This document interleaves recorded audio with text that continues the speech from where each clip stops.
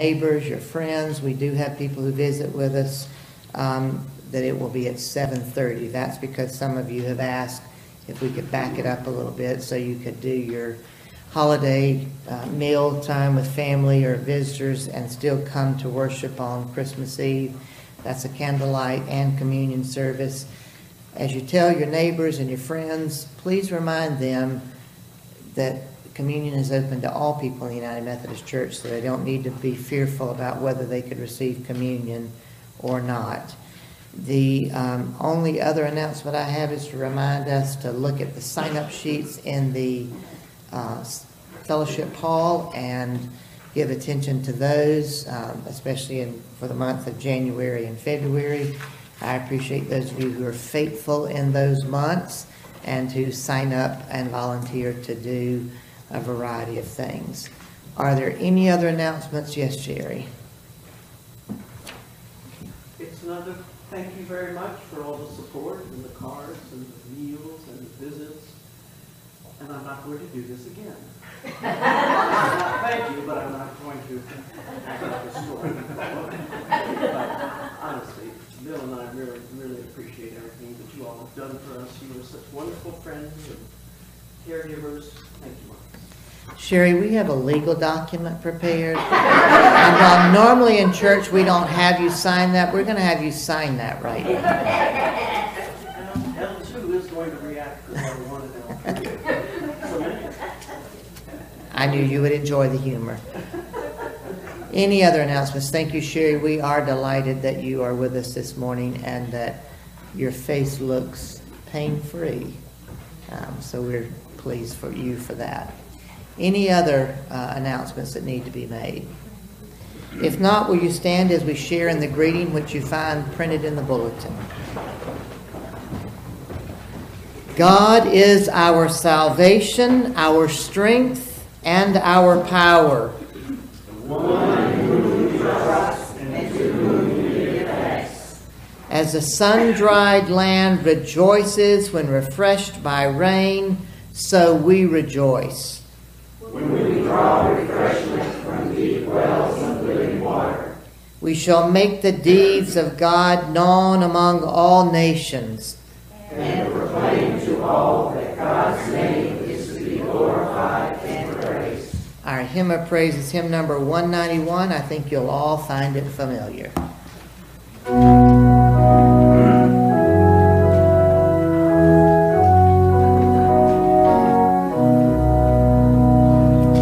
Jesus loves me, this I know, for the Bible tells me so. Little ones to him belong, they are weak, but he is strong. Yes, Jesus loves me, yes, Jesus loves me. Yes, Jesus loves me,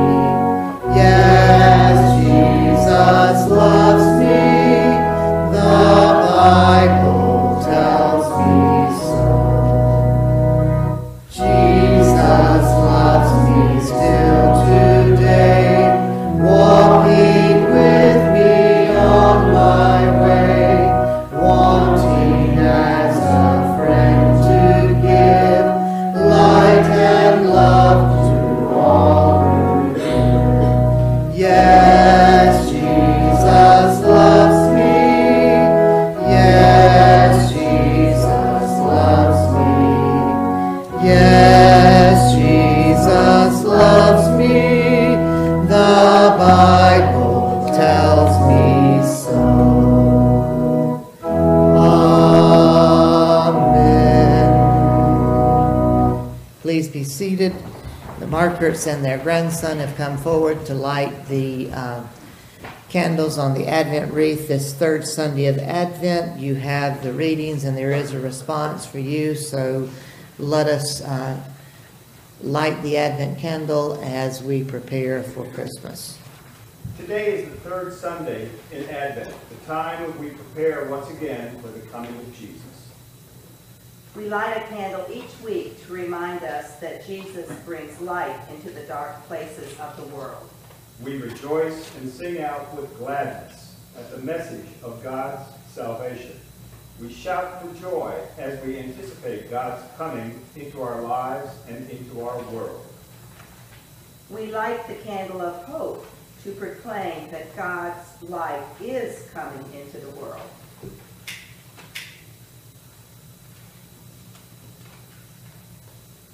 We light the candle of peace to proclaim that God's promises will be fulfilled in the birth of Jesus Christ.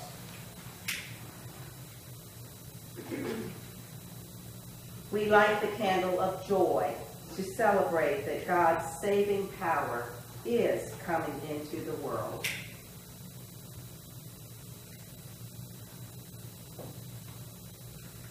And we'll read together.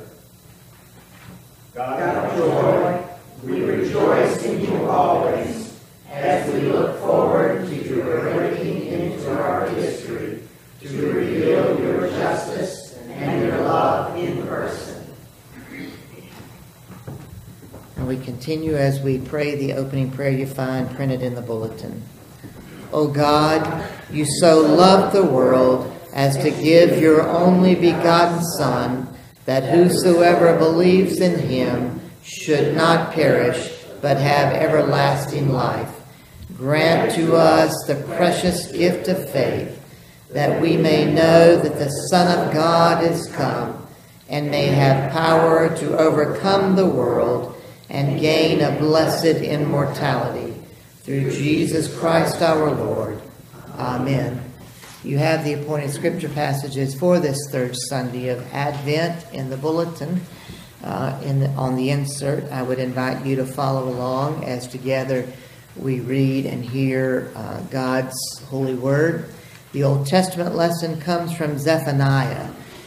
Zephaniah was one of the minor prophets, and much of the book of Zephaniah is a book of Zephaniah's word that came from God as condemnation to the inhabitants of Jerusalem for their failure in acting appropriately toward God and for worshiping other gods. But in spite of all of this, Zephaniah comes today in the reading that we have and offers a word of hope. And remember, we lit a candle that's the candle of joy this Sunday. And you'll notice that all the readings have that theme of joy or rejoicing in them. And so this reading begins with that word, rejoice. And now remember, this is in a time of really a time that's very dismal for the life of the Hebrews. So think of that as you hear this reading. Rejoice, daughter Zion. Shout, Israel. Rejoice and exult with all your heart, daughter Jerusalem.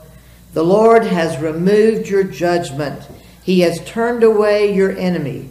The Lord, the King of Israel, is in your midst, and you will no longer fear evil.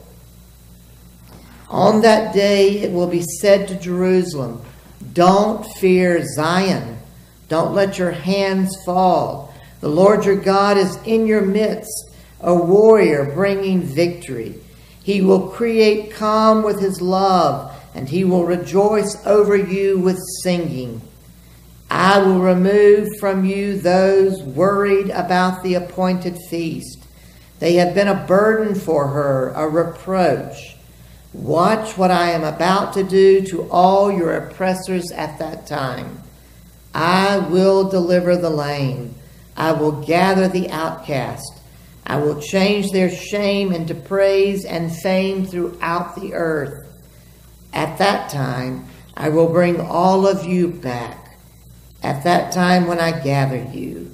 And I will give you fame and praise among all the neighboring peoples when I restore your possessions and you can see them, says the Lord. Herein ends the reading of the Old Testament lesson. Our Psalter reading is from Isaiah chapter 12, verses 2 through 6, very familiar words, and we will read it responsively. God is indeed my salvation. I will trust and won't be afraid.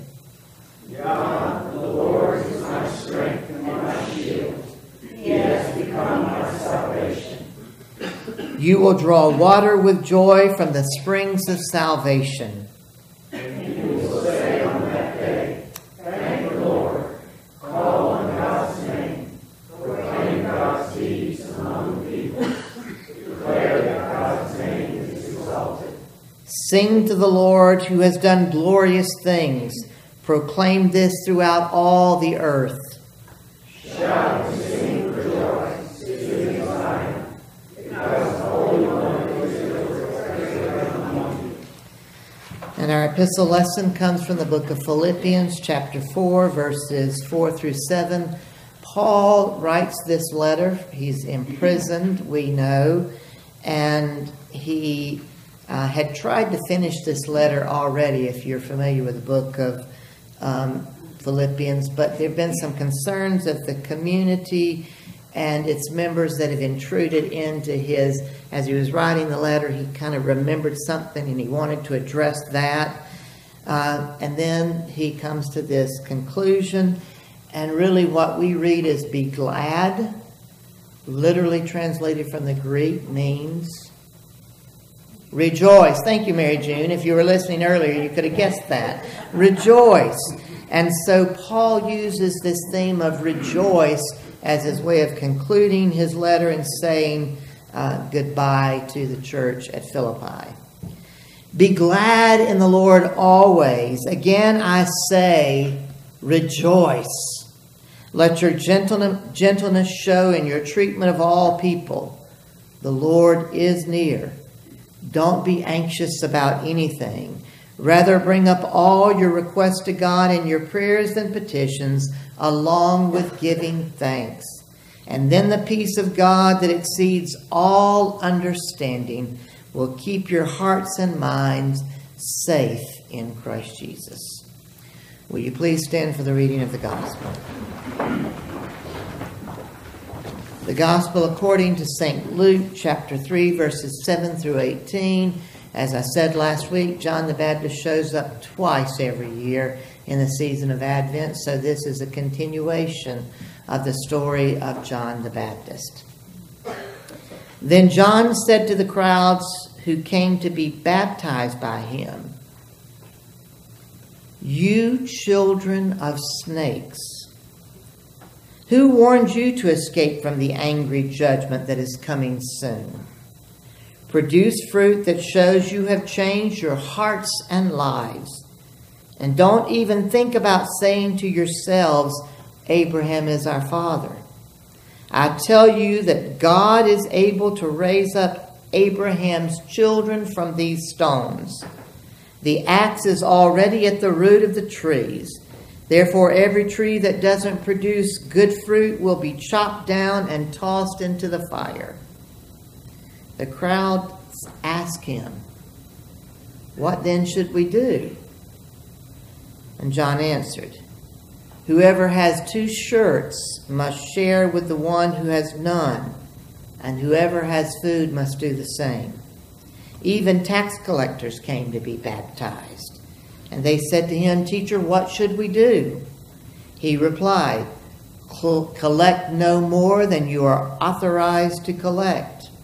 Soldiers asked, "What about us? What should we do?" And he answered, "Don't cheat or harass anyone, and be satisfied with your pay." The people were filled with expectation, and everyone wondered whether John might be the Christ. John replied to them all, "I baptize you with water But the one who is more powerful than me is coming. I'm not worthy to loosen the strap of his sandals. He will baptize you with the Holy Spirit and fire.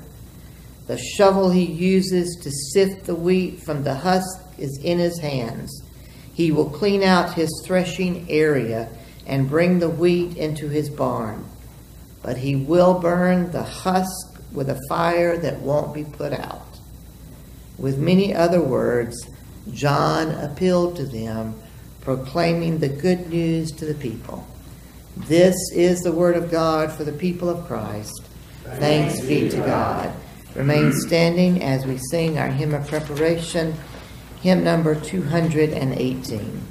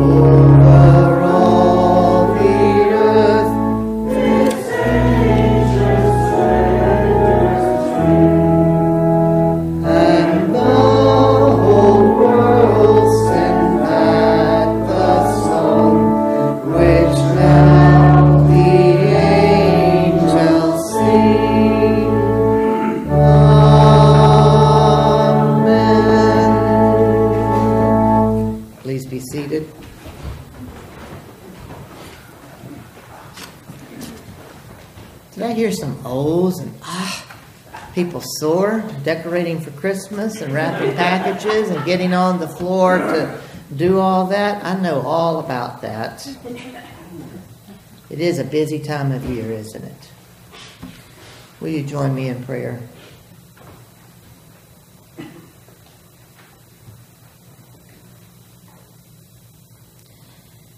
Oh God, we know that every moment of our lives is sacred. And yet we struggle because we sometimes find ourselves caught up in the secular. And while we are not condemned because we live in a world and we participate with the things that many people do at this time of year, we ask that you do help us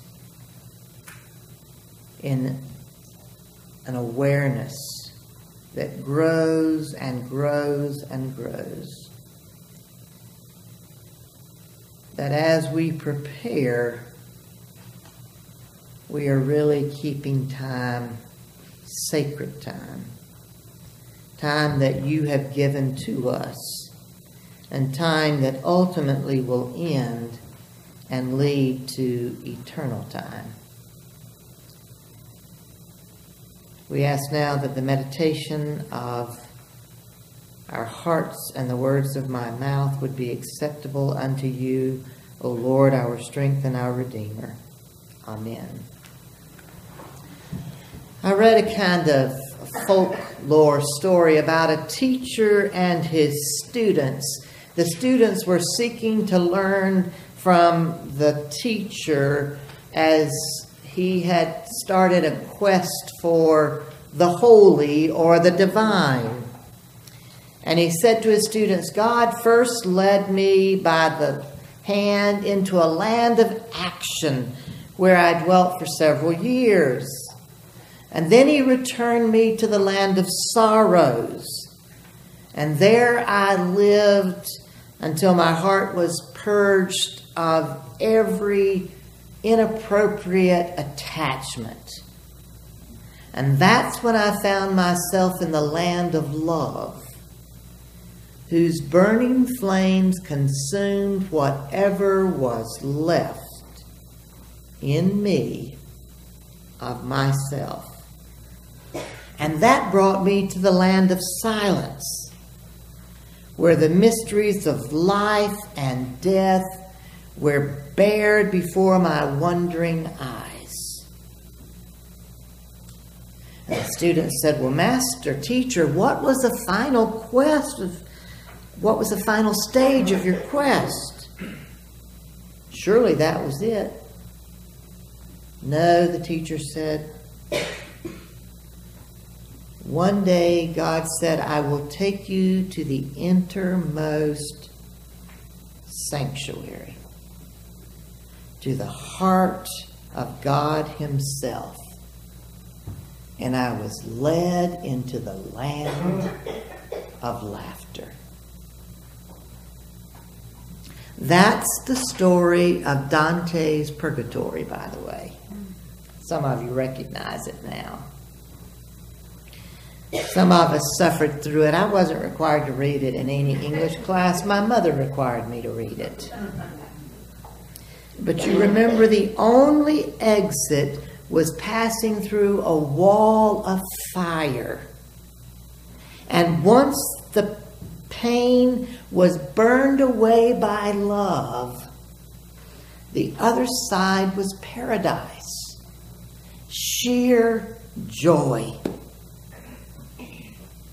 Isn't life full of both sadness and joy?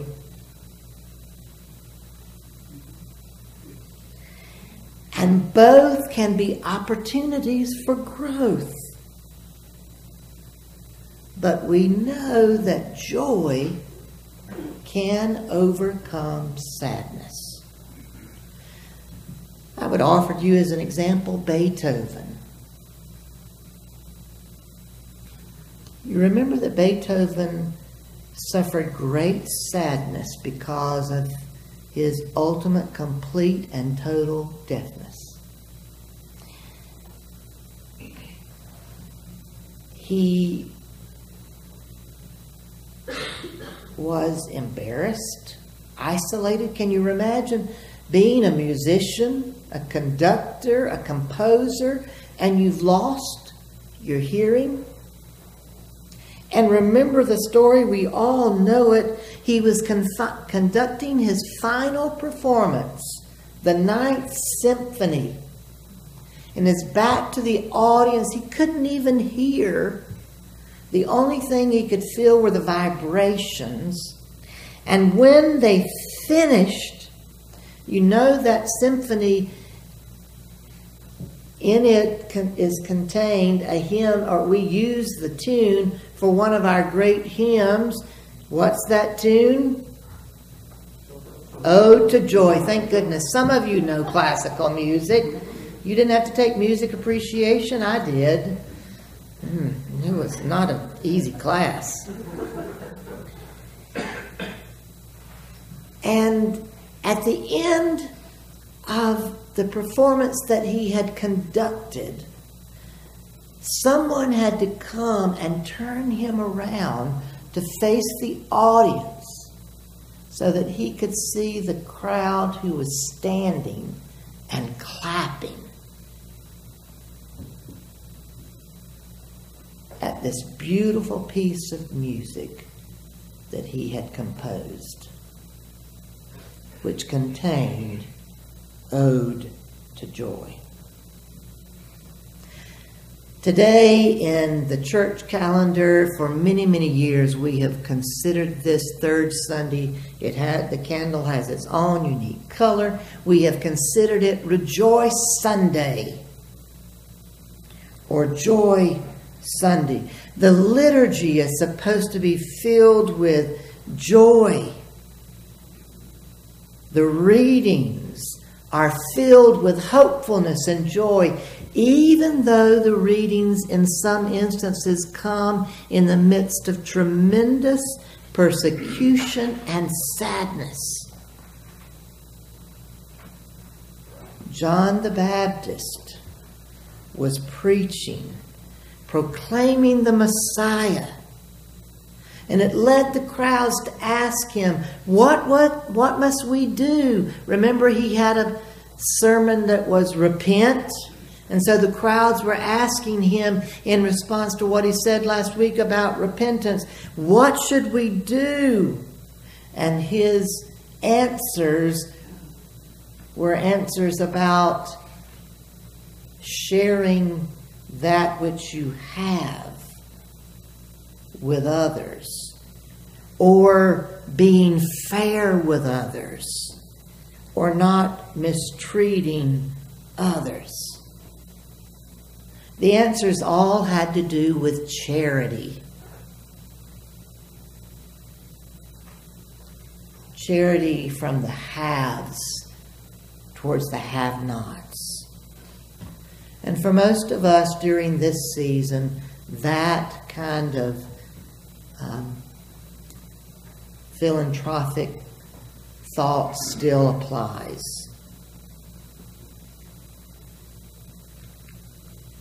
There's a story about a salesman who dreamed that he had gone on to the next life. And he found all the salesmen separated into two groups.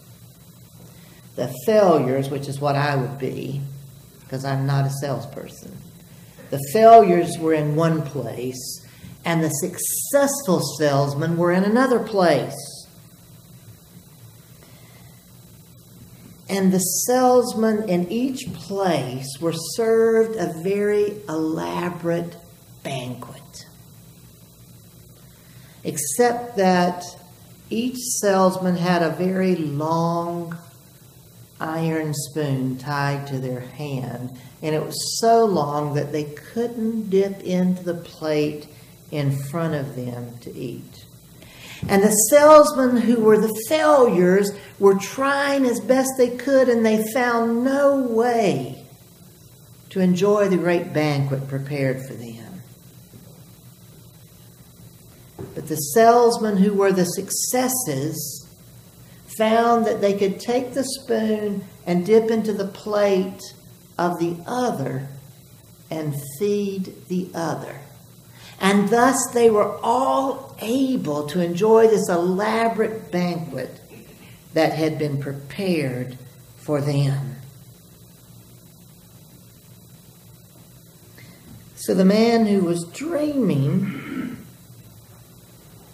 found himself going to each group. And so he first went to the group who were the successful salesperson and said, "How did you understand this?" And they said, "Well, unless you help your fellow salesperson, you'll never make a sale." I don't know if that's true in sales or not. Some of you know whether Fred's shaking his head. He's in sales. I see there's Wes back there. He's in sales. You know whether that's true or not. I don't. And then the man in his dream went to those who were trying to feed themselves, and he asked, "Why are you not helping each other?" And that group of salesmen said, "Help that dirty crook? No way. I want my commission first. I'll starve before I help that crook." The question that the people asked John the Baptist was pretty much the same. What should we do?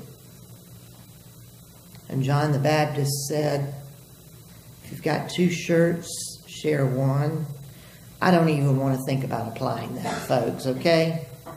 My wife just had a sermon with me about this because J. Crew had this incredible sale on shirts. They did. It was 50% off plus 15% off, plus my wife had a 20% coupon off. So how could I refuse? And I bought some new shirts, and she said, "You're not bringing more shirts into this house until you get rid of some." Well, we got rid of a bunch last year when the tree fell on our house. I don't care. Read scripture, Marcus. And the tax collectors. What should we do? Don't fraud people.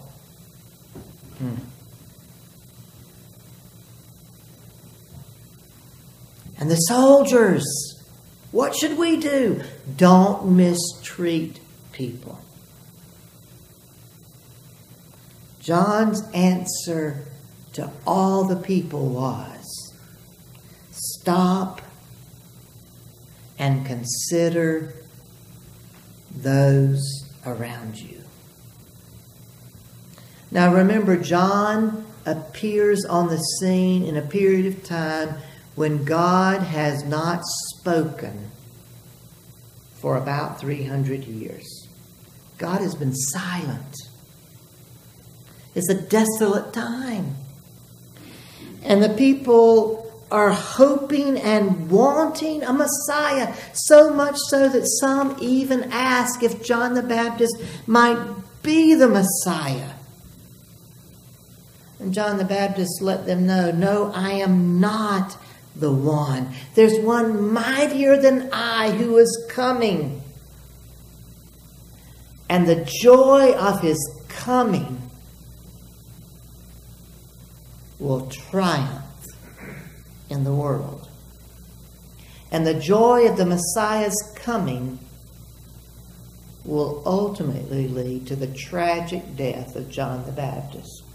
You know the outcome of John the Baptist. We read in our first reading from the book of Zephaniah, it was the same message, a message of optimism over pessimism, of joy over sadness. The book of Zephaniah was written during the reign of King Josiah. That was 640 to roughly 609 BC.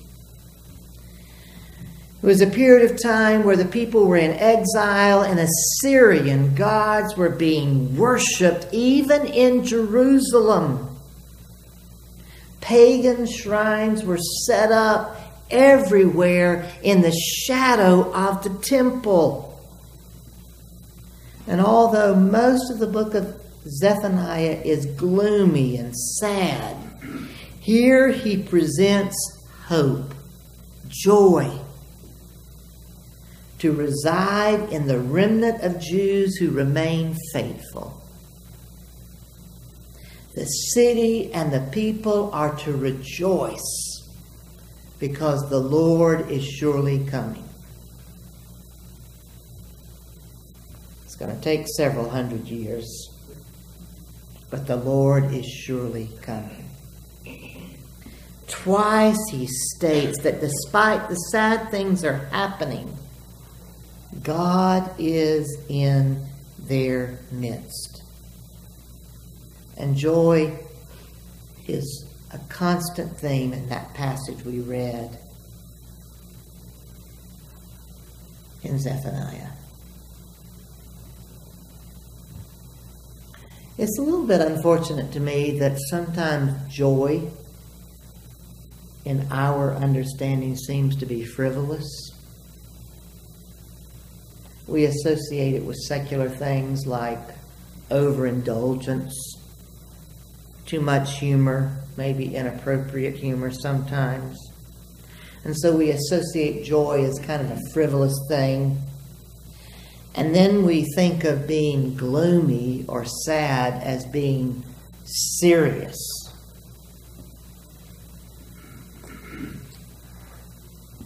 But in God's understanding of the world, joy and joyfulness is the way we are to live in spite of whatever external circumstances we're faced.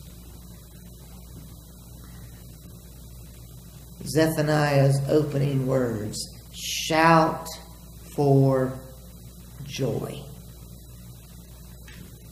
The same words really that are used in the opening of Paul's letter that we read, not in the opening, in the closing of Paul's letter, but in the opening of the words that we read from Paul's letter.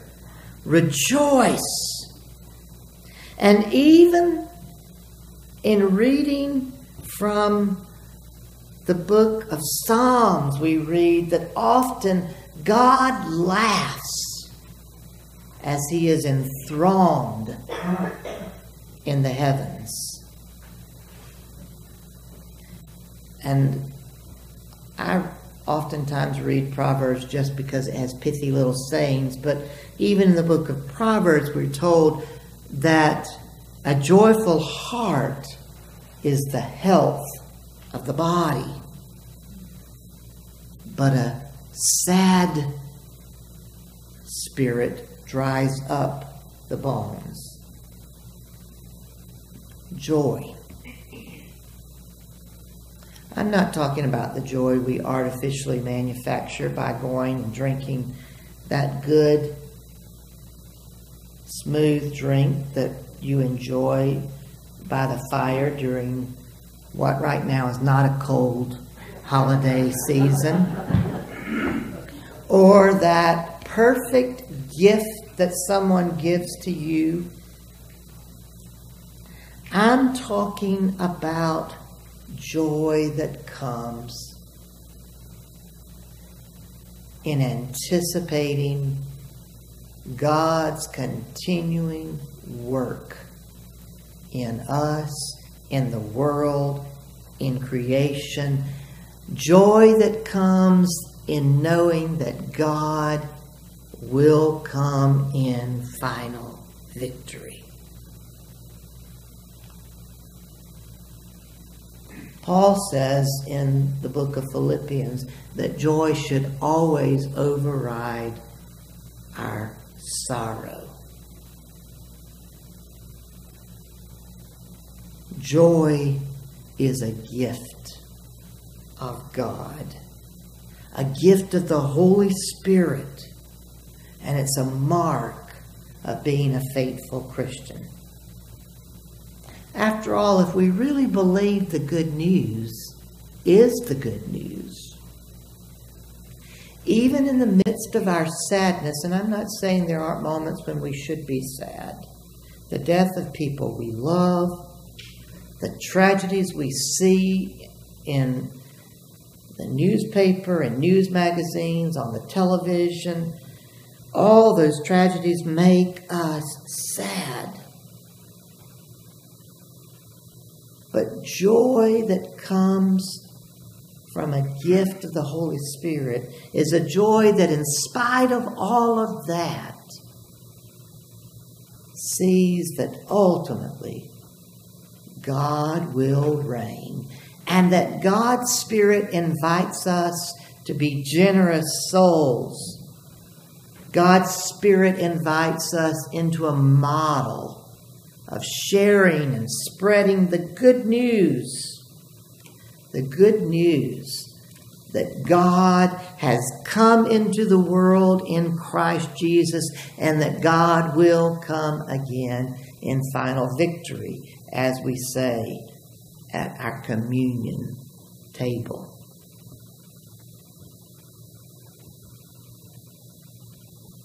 I don't know about you, but for me, when I remind myself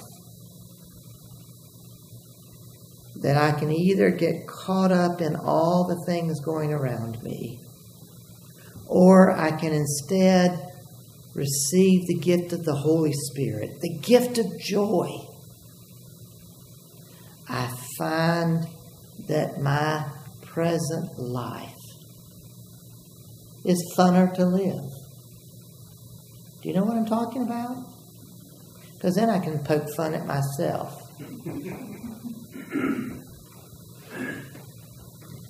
I can poke fun of the places and spaces that still need to be redeemed by God.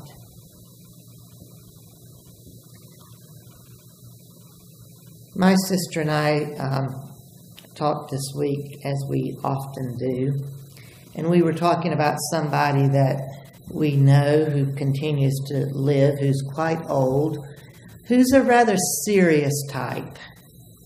And my sister was reminding me, don't forget to make sure, if y'all are sending a Christmas card this year, and last year, some of you know we didn't get a Christmas card out, but we're trying this year. But anyway, my sister said, if you're going to get a Christmas card out, don't forget to keep her on your list. Otherwise, I'm going to have to hear her complain all year long that you were lazy or you have written her off your list. And my sister and I found ourselves laughing about some things, and I finally said, you know, I think she thinks it's a sin to be joyful. And my sister said, you know, I think you're right. Somebody has told her that to be joyful is a sin. And to live in grace is not possible in her world. It's all about whether you've done the right things, whether you're doing the right things, whether you're being the right thing, when really and truthfully it's about grace. God redeeming us in Christ, and God allowing us to live as joyful individuals. I don't want to be known when I come close to the end of my life as a grumpy old man. Do you? Fred said maybe. Well, I feel sorry for you, his grandson. And Paula, even you. I want to be known as a person who was filled with the joy of Christ. That same joy that Zephaniah had, that Paul had, and that John the Baptist had. A joy that was so intense that you couldn't keep it to yourself. A joy that waits to be shared. And if you have it, you recognize it, and you share it. And it is our ode to joy. In the name of the Father, and of the Son, and of the Holy Spirit. Amen and amen. Amen. We continue together in worship as we come to that time where we share in a statement of faith. Number 881, you'll find in the back of your hymnals. This is the creed that most of you know by heart, so you can say, phew, and stand up and say it without having the hymnal in front of you. But let us stand and affirm what we believe.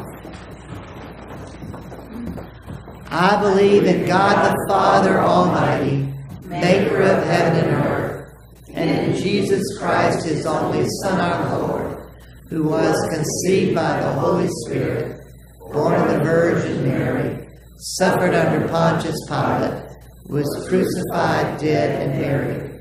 The third day he rose from the dead. He ascended into heaven, and sitteth at the right hand of God the Father Almighty. From thence he shall come to judge the quick and the dead. I believe in the Holy Spirit, the Holy Catholic Church, the communion of saints, the forgiveness of sins, the resurrection of the body, and the life everlasting. Amen. Glory be to the Father, and to the Son, and to the Holy Ghost, as it was in the beginning, is now, and ever shall be, world without end. Amen. Amen. Please be seated. We come to that time where we offer our prayer concerns, believing that God hears our prayers and that God responds. Let me share several concerns that we have. We really have some things that deserve our rejoicing and our celebration. We heard from Sherry as she rejoiced and celebrated about her procedure and how beneficial it has been. I talked last night to Ruth, who said to me, "This is the best day I've had so far." So we continue to rejoice in her improvement, her recovery. Many of us have been praying for Brooks Lyde, and we rejoice and celebrate that Brooks is doing as well as he is doing in a private room. I suspect his wife, Carrie, Bill, your sister, might have to be taking him home this week and taking care of him. She might have to be doing some extra work for a few days. Hopefully he may come home Monday. Praise God. So we celebrate those kinds of things that are answers to our prayers. We continue to hold Annie Cruzan and her husband in our prayers. Susie, I'm sorry. I'm going to forget you, and we need to add that to celebration. So before we move to prayer concerns that we continue with, we need to rejoice because Susie is now 3.5 years out, right? Right. And Amen. people told her no hope. And look at her. Susie, you look so healthy. You are a miracle. So can we all say a good hearty rejoice? Rejoice! There you go. See, God does continue to work and give us reason to be joy even in the midst of sadness. There are needs. Annie Cruzan continues to struggle with her issue. We also pray for her husband. There are others of you who have unspoken requests that you've asked me to be in prayer about. We also remember the numerous individuals who have lost loved ones in recent weeks and months. I'm just going to name those that I'm aware of most recently. Fred and Paula losing Fred's mother, Margie. Sue Hester in losing George. Susan's back there somewhere. There she is, in losing your brother, Brian, not too long ago. Tamsin Freeman in losing her brother. Some of you losing a dear friend and losing Mary Cogan. Barbara Klein losing her father not long ago. Those are the more recent ones, and that's quite a few, and we could go on beyond that to name others. Are there others that you would want to name in prayer this morning?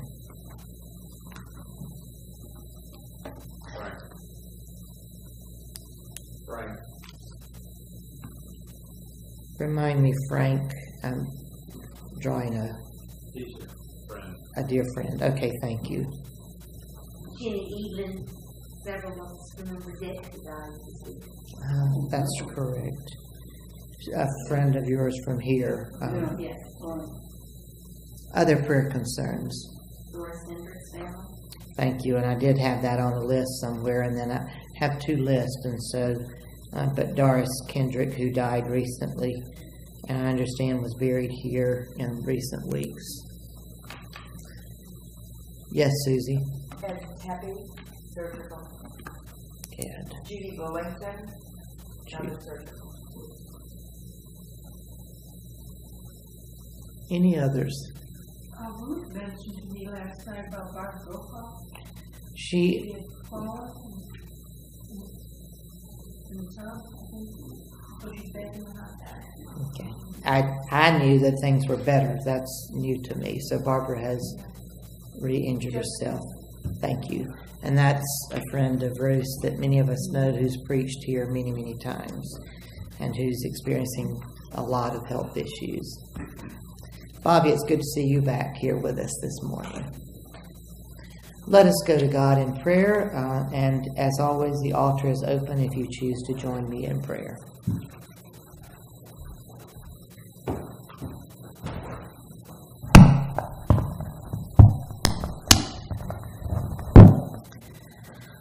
God of joy, we certainly are celebrating mild temperatures. In fact, some of us wonder if we haven't moved to Florida. And thank you, God, that we can laugh and worship. We recognize that these mild days are temporary, and that because of where we live, we will experience colder days. But we are thankful for all the gifts you give us, the gifts of the seasons that we so enjoy here. From the still, barren, quiet time of winter to the bursting of spring, the flowers and activity of summer, and the miraculous colors we see in the fall. We recognize we are privileged to live here, and that in and of itself is a joy we celebrate. Far greater than that, O God, is the joy of the presence of Jesus Christ, who offered himself for us. And his joy is a joy that is compassionate, forgiving, long-suffering, and a joy that is always present in the midst of needs. We've celebrated many unbelievable answers, but we're also left with many who are dealing with grief and sadness, with many who are facing surgeries and medical conditions. We ask that each name, and even those we name silently in our hearts, would experience your presence. And in the midst of their sadness, eternal joy would move in and be present. This we pray in the name of Christ, who taught us when we pray to say, Our Father who art in heaven, hallowed be thy name. Thy kingdom come, thy will be done, on earth as it is in heaven. Give us this day our daily bread, and forgive us our trespasses, as we forgive those who trespass against us. And lead us not into temptation, but deliver us from evil. For thine is the kingdom, and the power, and the glory forever. Amen. We continue in worship as our ushers come forward to receive our tithes and our offerings.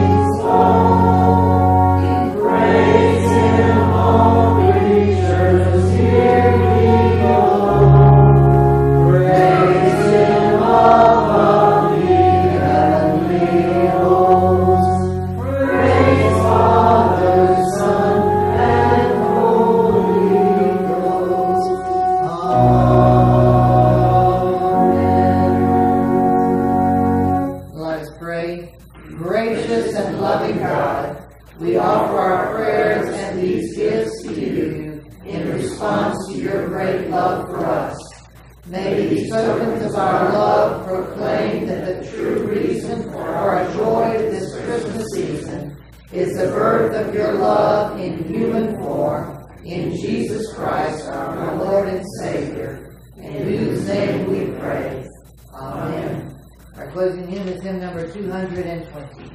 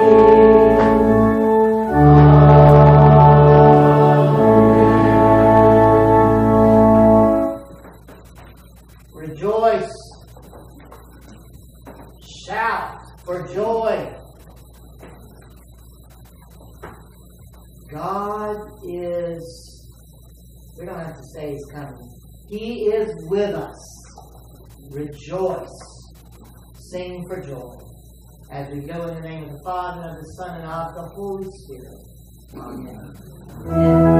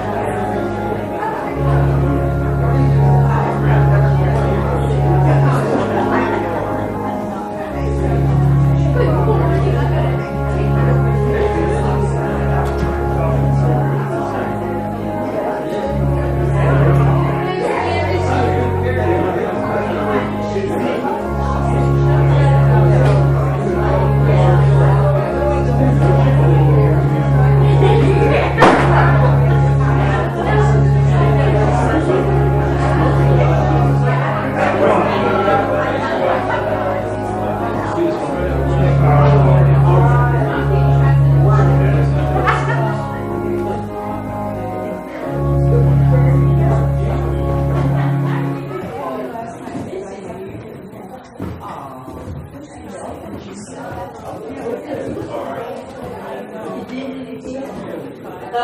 right. No time, right. Yeah. Okay.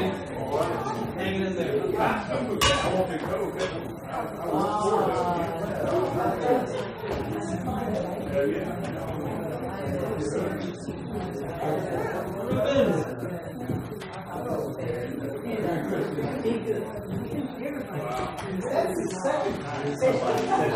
Are you really sure?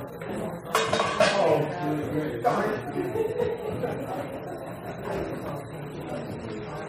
well, I am going to do that. I will do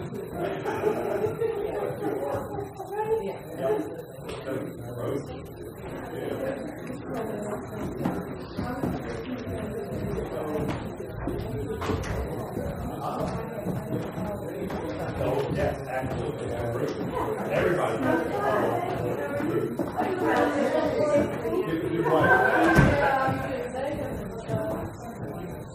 Hey, Angie, come in and I'll write you a check for the last few seconds.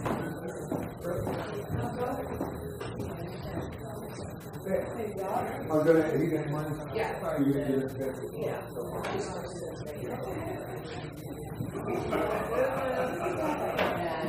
Hey, let's see you back here. Oh, that makes me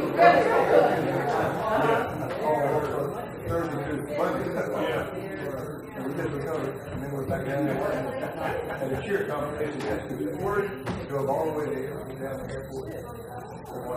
They'll perform 2.5 minutes. One at 10:40, one at Wow. well, we kind of felt meetings in there. What was your name again? I'm Marty. Yeah. Very good meeting. Well, come next to meet you, and I hope I'll get to sit in front of you again, because I love your voice. Hey, you're not going to get to her next week. Yeah. Oh, okay. Yeah, so I just made the He contact. can go back to Wow, that's great. That's Yeah, sure. You can see it there after That's started a whole string of bad things. Yeah, there was a whole bunch of stuff. I would have run through a wall of fire for that guy. Yeah, they do. I'm like, he was pretty stoic. Yeah. Yep.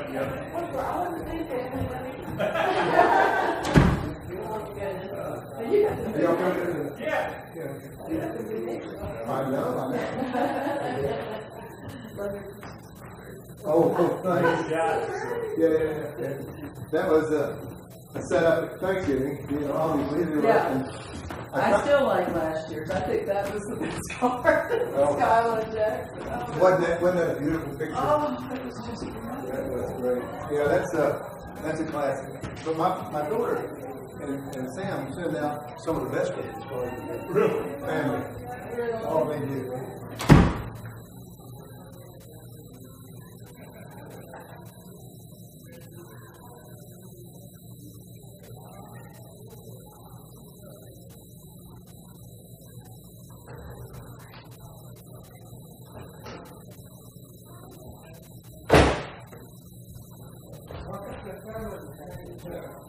John, I'm gonna let you turn that off so you can have it. All right. Marcus is Okay, great. I like that.